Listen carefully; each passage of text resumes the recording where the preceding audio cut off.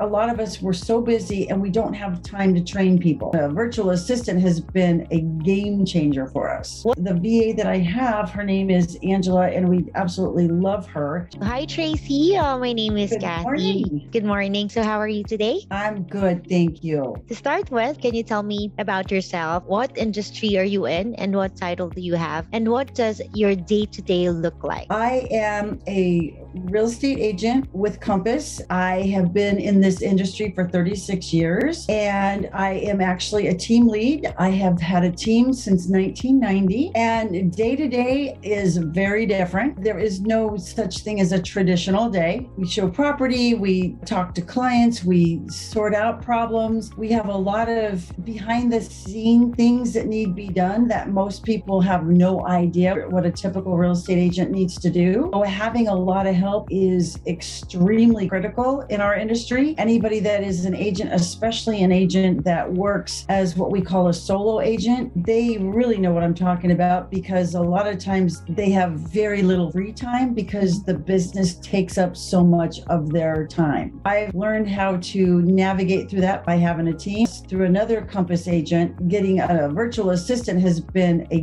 game changer for us. What type of VA do you have right now, and how did you figure out what type you needed? First VA that I was given, we just weren't a match, and part of it was my fault because I didn't understand how to ask for the help that I needed. A lot of us were so busy and we don't have time to train people. The first VA that I had, I made the mistake of not checking in on a regular basis with him to let him know what I needed. He actually did a good job. It just, we weren't completely a match, which was really nice because with your help and intervention, you were able to help me line up with somebody that was a better match. And I became a better client to work with because I understood the value of regular check-ins with my VA. Because again, of the time difference, having scheduled time blocks really made a difference. The other thing that was really critical for us is the VA that I have, her name is Angela, and we absolutely love her. She is very self-generating. Like, so for instance, she will take initiative and jump on the Compass platforms and learn the Compass tools. When her and I are talking, she'll guide me and say, Tracy, I just did this little work module. I think we need to focus on this. So she basically helps design how we're working, which is tremendous. The other thing that's really important, and this is probably a big plug for Compass, is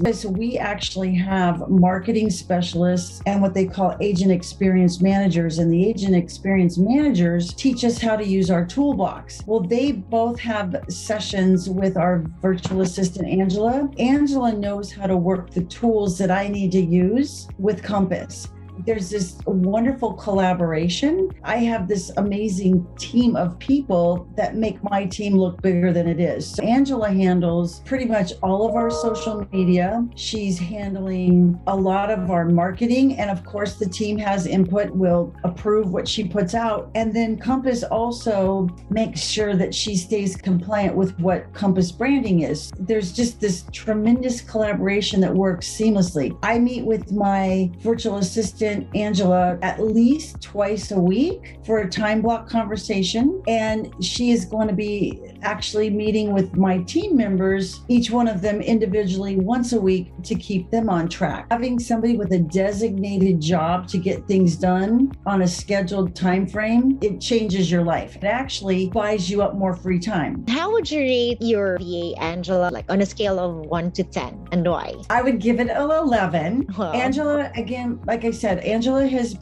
she has a great attitude. She's very motivated and enthusiastic to work with the team. She collaborates with us. In my opinion, she's a full-on team member, even though she's halfway around the world from us.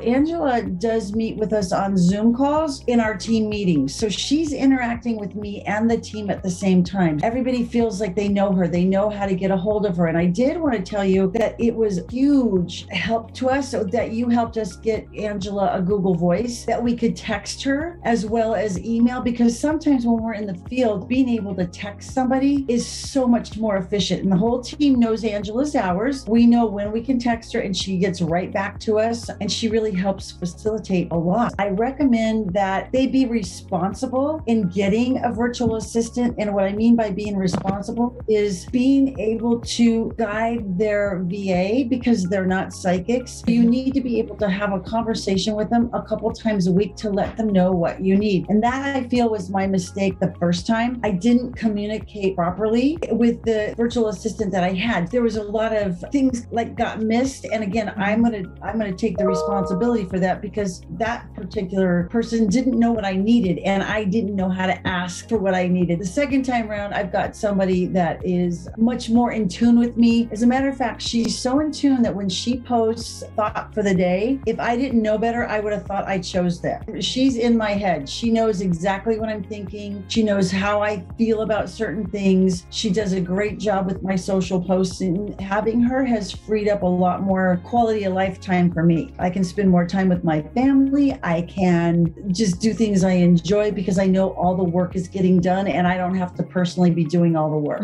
Thank you so much, Tracy. I really appreciate your time today.